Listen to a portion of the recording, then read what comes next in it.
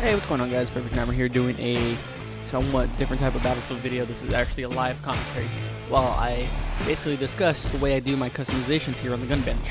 As you guys know, I run a lot of customizations on a lot of my guns, especially with my sniper rifle, the M98B. But someone actually recently told me, how do you make these red splatter type camos?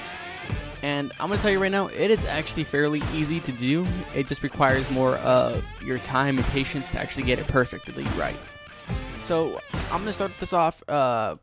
Best way possible is basically by getting a gun in which I know will have a perfect sheet over what we see currently right now on the screen.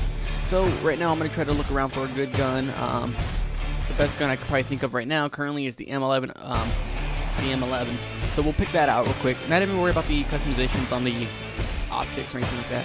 But head over to the camo section and basically scroll down. You can have 3 picks to it. You can pick the spray paint camo, the polygon camo, or the skull camo.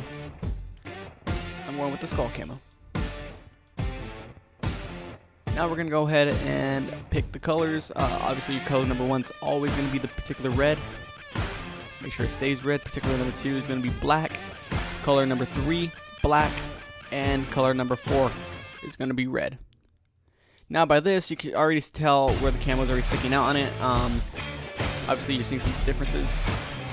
So now we're going to zoom in.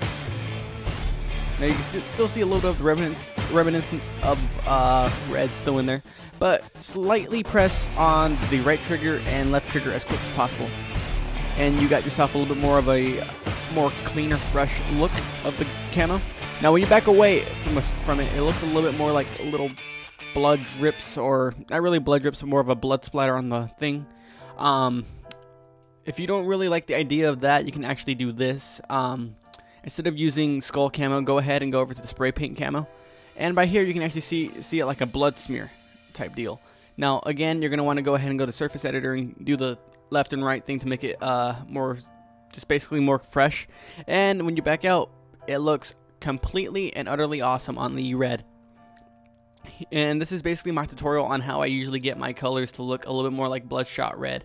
I'll be doing more of these until the release of Battlefield 5. And stay tuned for more updates, more videos, and stuff like that on Perfect Nightmare.